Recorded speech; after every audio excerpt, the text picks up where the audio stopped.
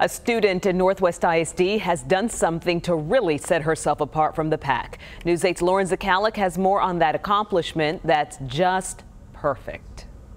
Just decided to visit Stanford and I fell in love. It's pretty typical for incoming high school seniors to spend their summers plotting out their college careers. The campus is just gorgeous. But that's about the only thing typical when it comes to Hania Burney. Any really big test I've taken, I always leave the test room and I'm like, okay, that went well, don't think about it. You see, the 17-year-old Byron Nelson High School student had already scored a nearly perfect 1560 on her SATs when her mother pushed her. So I knew going in that she could possibly do well. To give the ACTs a try. I was in bed on my phone and my friend texted me saying scores had come out. So I checked, kind of not really expecting that much. I saw 36. I kind of stared at it, refreshed the page. Is this real? It was real. It says, "Dear Hania, congratulations on your outstanding performance on the ACT test." She scored a perfect 36. According to the school district, Hania is the first student ever here at Byron Nelson to get a perfect score on her ACTs.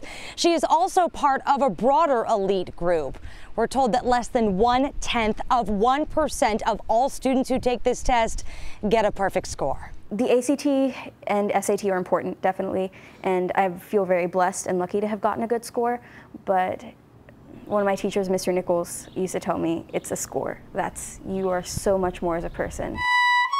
She's brought that advice to life with extracurriculars and philanthropic activities. She has her sights set on Stanford University and wants to eventually become a psychiatrist. Yeah, she loved Rent. Her mother says she has long tried to instill in Hania the words of her grandmother.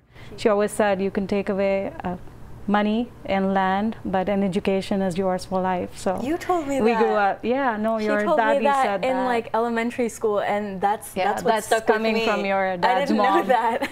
Advice she has obviously taken to heart. In Trophy Club, Lauren Zakalik, Channel 8 News.